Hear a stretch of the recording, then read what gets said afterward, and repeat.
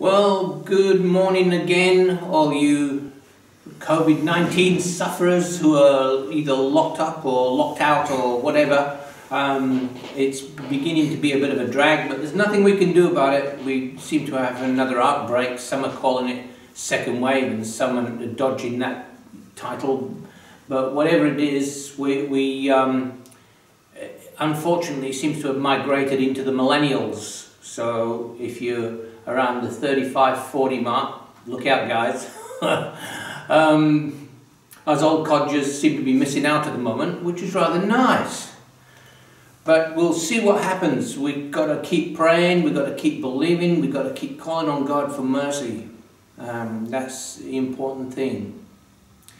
Alright, I want to talk to you about the fall of Jericho today. It's got some relevant bits in it that are really suitable for our modern life, believe it or not. So, fall of Jericho, Joshua chapter 6 and verse 1. Now, Jericho was completely closed up because of the people of Israel.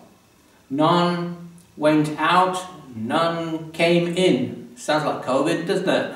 And the Lord said to Joshua, "See, I have given to your hand Jericho and its king, and the mighty men of valor."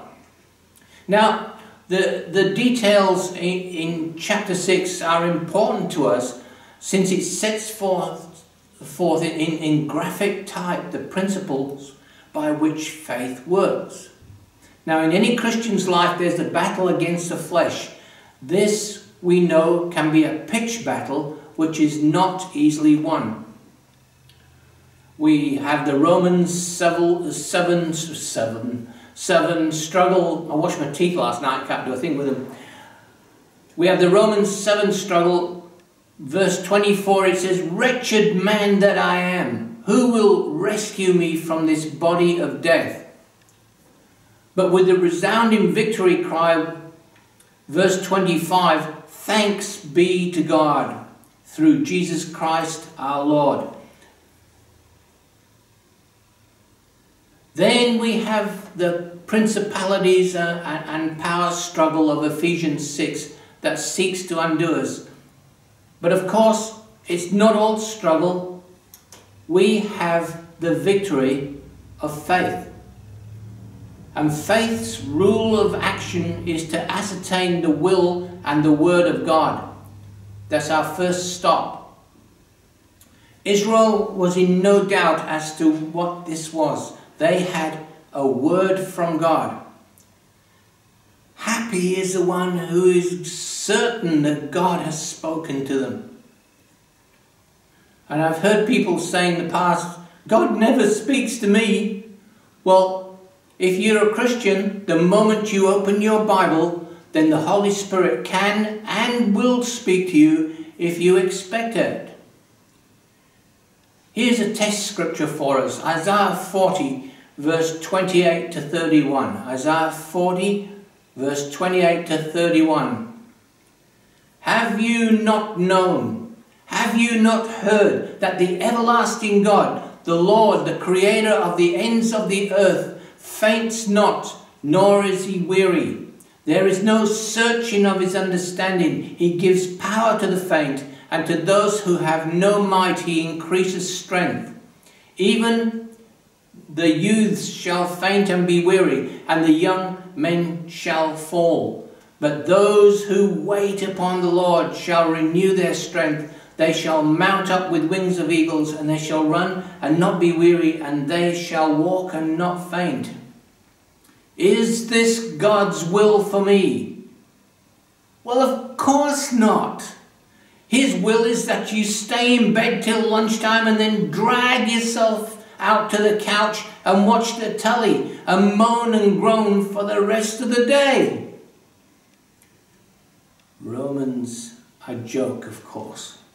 Romans 12:2, "Don't be conformed to the pattern of this world, but be transformed by the renewal of your mind." Don't be conformed, be transformed. Don't do what all these other ducks do.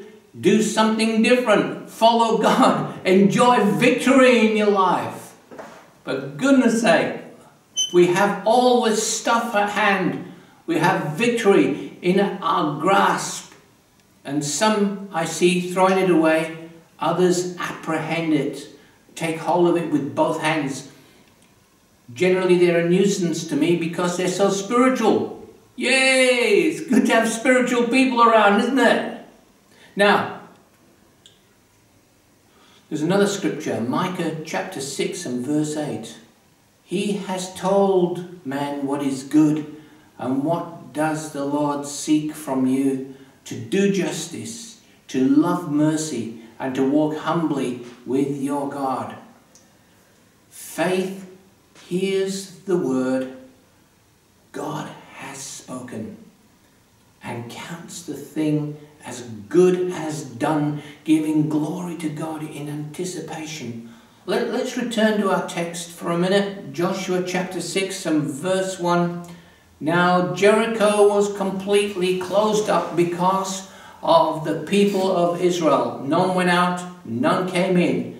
And the Lord said to Joshua, see, I have given into your hand Jericho and its king and the mighty men of valor. Verse 2 again. And the Lord said to Joshua, see, I have given to your hand Jericho and its king and the mighty men of valor. Joshua could have said, all I see is a couple of big walls with a heap of angry warriors on top waving swords. But that word see, that one little word that means so much, on which hangs so much, God had spoken. Now with the eye of faith, see. As this chapter unfolds, we find that at the sound of the shofar, they are to shout. So it was that the Israelites gave their mighty shout of victory before the walls of Jericho had actually fallen. There's another key. Before the walls of Jericho had actually fallen. We're going to believe God before it happens. Crump, down comes the walls. Faith's principles of action therefore cut right across those of natural reason. We can see 4 things about the procedure of faith in the conquest of Jericho. Number 1 is the apparent foolishness of it. Faith is often foolish. Believing in God is often foolish. It seems you're out on a limb, you've got no visible means of support, but the invisible, all-powerful God is there with us. As we're believing, we're receiving from God. Nothing could seem more useless to the natural eye, though, than the harmless wandering round and round the city to the blowing of the shofar. So there's the inner wisdom of it. The apparent foolishness of it is the first one. The inner wisdom of it is number 2. Inner wisdom. Nothing could really be wiser than to do just what God himself had directed, however strange it might seem. Thirdly, the deeper meaning of it. Nothing could be more significant than the fact that we see God and man in cooperation for the pulling down of a satanic stronghold. And 3, the absolute triumph of it. Nothing could be more marked, because with one blow the city was laid low without a single Israelite casualty. Now, that's what the Bible tells us. You know, the musty old book full of fairy tales. I don't believe in fairies. And I know that the Bible is not a science book. But where it touches on science, it is always right. It's just that modern science can be a bit slow in catching up. The scientists mean well. So what about the archaeology of the site? Well, Jericho was once thought to be a Bible problem because of the disagreement between archaeology and the Bible. when all the time it was the interpretation of the archaeological facts that were wrong. One of the most famous archaeologists, a lady called Kathleen Kenyon, was not a believer. She said that the Egyptians destroyed the city. Had she been a little more careful, she would have known that there was a tablet from a collection called the Amarna tablets, which was sent to the ruler of Egypt. This particular tablet stated that the Abir had destroyed Jericho and were raiding his lands. The Egyptians did not send a force against them, which is very un-Pharaoh-like. Your territory's being invaded, Pharaoh. Send the army! No, he didn't do that at all. He did nothing. Do you think maybe that they had not forgotten the pasting they got the last time they messed with Israel? The Egyptian Army Training Manual, page 1. Don't mess with the Hebrews, and always wear a life jacket. The unbiased archaeological evidence supports the historical accuracy of the Bible account in every detail. There are many ideas as to how the walls of Jericho came down. Kathleen Kenyon found evidence of what she called earthquake activity at the time the city met its end. If God did use an earthquake to accomplish his purposes that day, it was a great miracle, probably greater than the one we asked for, since it happened at precisely the right moment in the right place as Israel shouted. Hebrews 11:30, by faith the walls of Jericho fell down. Secondly, it happened in such a way as to protect Rahab's house. It was common to build a house against a city wall. It saves a lot of masonry. You only have to use 3 walls.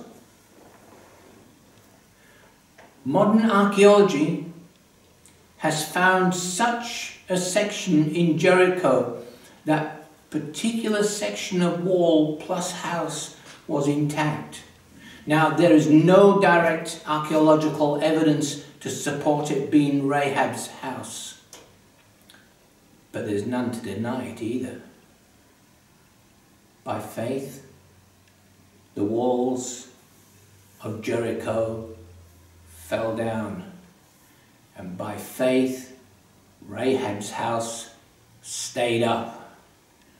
God honoured the promise of the spies to protect Rahab and her family because she helped Israel. Chapter 3 of Joshua tells us it was harvest at the time of the attack. Large quantities of grain were found in the ruins, which points to a quick defeat. We can also add that no invading army would ever leave grain in a defeated city, except for Israel, who were told not to plunder the city. As well as showing us how vital it is to not discount the Bible because of some apparent conflict with secular scholarship, Jericho is a wonderful example or spiritual lesson for God's people today. There are times when we find ourselves facing enormous walls that are impossible to break down by human strength. Situations that we get ourselves into or come upon us, whatever, enormous, powerful walls full of nasty soldiers on top, just dying to get to us. But God has a better idea. And if we put our faith in God and follow his way, he will, according to Jeremiah 33:3, perform great and mighty things, and we will see victory in our lives. Let's pray together. Heavenly Father, we give thanks to you today, Lord God, for your word. We know that if we live by it, we can depend on it. So help us to be faithful, walking in your ways. We pray for our Prime Minister. We know that he seeks you. He seeks after you diligently and your wisdom. So guide his decisions, I pray. Strengthen him, Lord, that he might face his opposition and face those that would speak against him. We also pray for our medical staff around the country. We pray you will keep them safe and help our researchers find a cure. And as always, we will be sure to give you the glory. Amen. I was asked once why we end prayers with amen and not a women. Well, it's pretty simple. Amen is a Hebrew word and it means we agree. And I said to the person, we don't say a woman because I've never known a woman to agree. Of course, yeah, that's somebody ringing in to want to wring my neck already. How's that sound? So, we have a problem. There is a relaxation of the COVID rules and we can meet again, except we can't. We can't meet the distancing rules yet.